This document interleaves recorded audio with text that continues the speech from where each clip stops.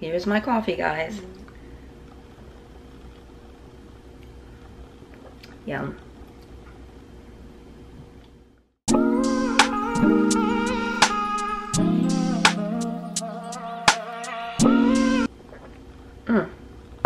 Really, really good. And so if you guys are interested in knowing what I put in my coffee, I am using oat milk, and I use the Silk brand of oat milk. Right now this is the vanilla, but they also have an oatmeal cookie that's really, really good. And as you guys can see, this oat milk really froths a lot. And so if you're someone who's thinking about stepping away from dairy, but you're a little apprehensive because you don't think you'll get that foam in your coffee or your lattes or your cappuccinos, fear not. This oat milk really froths up really nice, and it gives you a really good tasting hot beverage in the morning. Not feeling my best today, and you know, I'm just gonna go with the flow. I'm just gonna go with the flow of it. Yeah, that's all you can do, guys. Everything is not always going to go as planned, you know, as far as just like life in general. Like when you think in terms of, like for me, let's have a sit down real quick. So for me, guys, I thought that, you know, I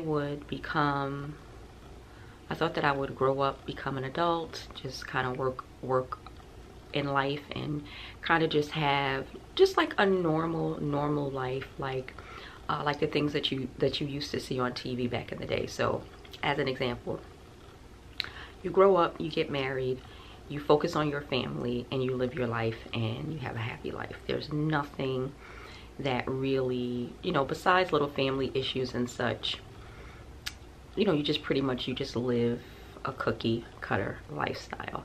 That was always like the fairy tale when I was growing up. So even if you watched a sitcom, it was always the perfect American family, so on and so forth. Now the narrative around my life is very much so not that.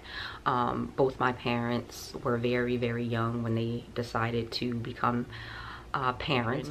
So my mom was 16 years old when she had me, and so it's not the script was not perfect. It was not a perfect situation. And so I had my grandmother stepping in, my grandfather, aunts, uncles, you name it. It was a true village type of situation as it related to me being raised. So I just take my hats off to all people involved in helping me to be the woman that I am today. It's amazing how everyone just kind of stepped in at different points and times in my life to help me, and that's a wonderful thing. And I don't think that I turned out half bad, so can't complain about that. But now as an adult, you know, what I didn't realize is that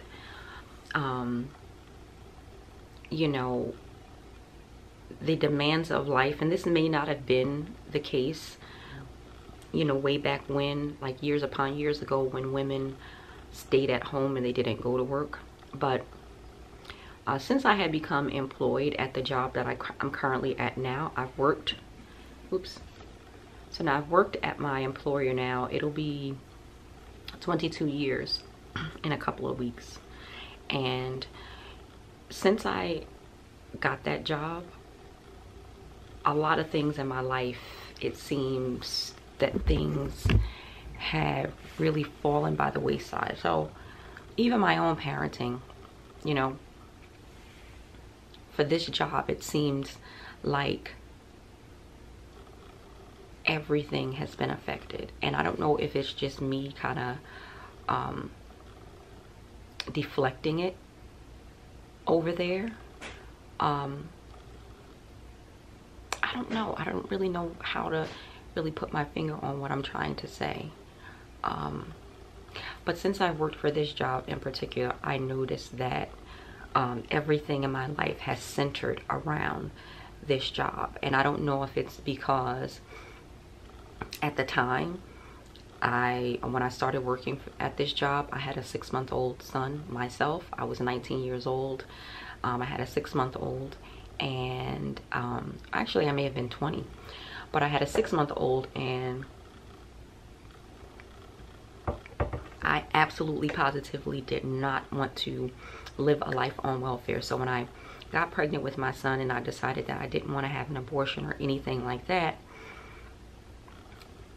the one thing that worried me was being a statistic. And a statistic at that time was being a young mother, not working, and being on welfare. And so when I got the opportunity to apply for this job, it was very important to me to get the job, keep the job, so that I can take care of my child, because I did not want to be on welfare. And so that had always been a thing for me. And so I think that for so many years, just the fear, realizing that I had teamed up with someone who really was not going to be there. I was in a relationship with a dude that was dealing with another woman, and I don't know if in the back of my mind I just knew that no matter how the story panned out, that he would not be in my life very long. And so that relationship lasted for 13 years. During that time, I worked that job constant. I'm still on the job. But like I said, a lot of things had to fall by the wayside. So my relationships with my family, not being able to see everyone as much because I did a lot of overtime, and just a lot of things that I poured into that job, which is why I know. Now, I thank God for my job every single day. That job has allowed me to be able to feed my family, to have health insurance for 20-something plus years. It has allowed me to change my life drastically, because I was able to get weight loss surgery a couple of times. I was able to get surgeries performed to be able to help me to lead a healthier lifestyle. So I do really appreciate the job. But because the job takes up so much time, and I'm not just talking about this job, I'm talking about jobs in general, just take up so much time in your life, that quality time that you can be spending with family. And I'm not talking about, well, it could be immediate family. So like my grandmother's raised me. I should see them a lot more often than I do, but I don't. And even my dad, like, my dad runs a business. I don't get to see him that often. And even sometimes I'm so tired at the end of a work day, my brain is just tired, and sometimes I don't even want to talk to anyone. So my dad calls, but I don't even want to talk. It has just gotten to a point where I feel like the job rules my life, and it's really taking a toll. And I don't know how to get a handle on that.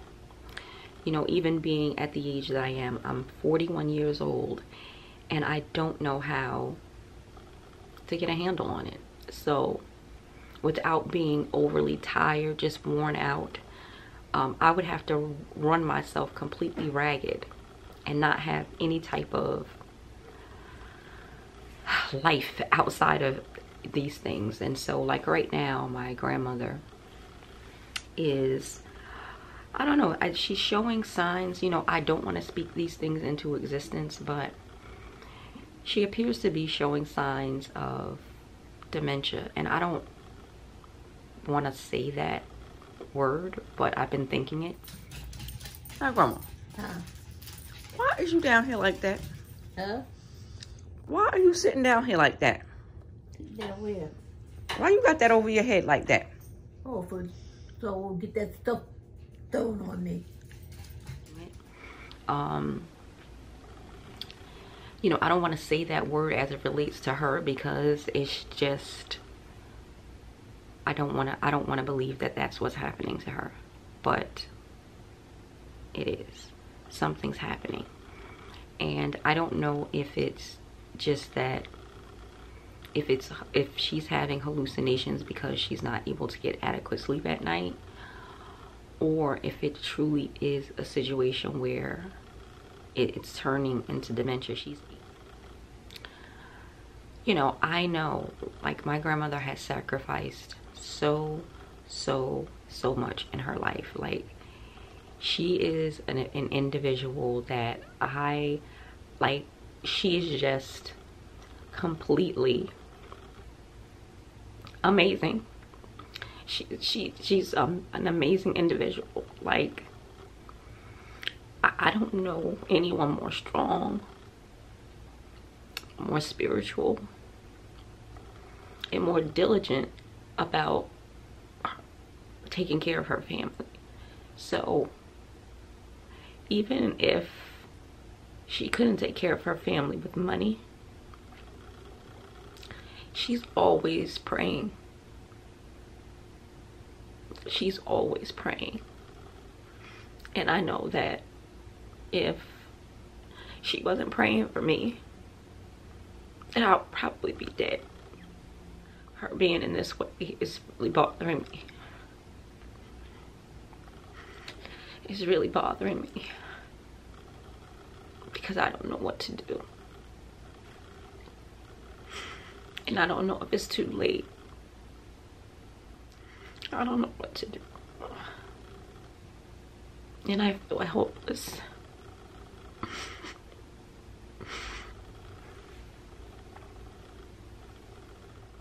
I'm gonna try to do everything in my power to just be there and to be empathetic and understanding to her situation.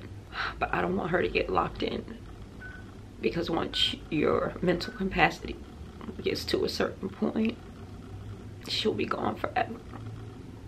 And I've invested so much time into working and trying to build a life for myself and my family.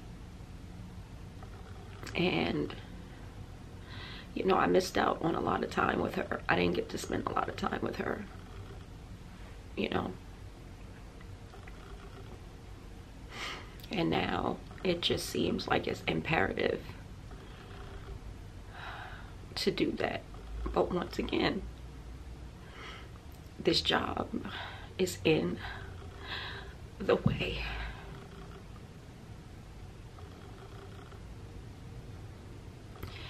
And what I'm realizing is that people don't care.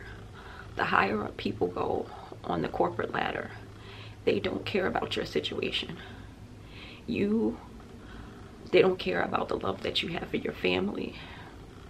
They don't care about that. At the end of the day, they still want their deadlines to be met. And they absolutely don't care. So if you are someone out there like me who has God-given talents, and you have the God-given right to be able to showcase those talents to the world, to be able to have an effect and impact on the world, the impact that I have in my day-to-day life, even at a 9-to-5 job, is simply amazing. But I'm limiting myself by being there.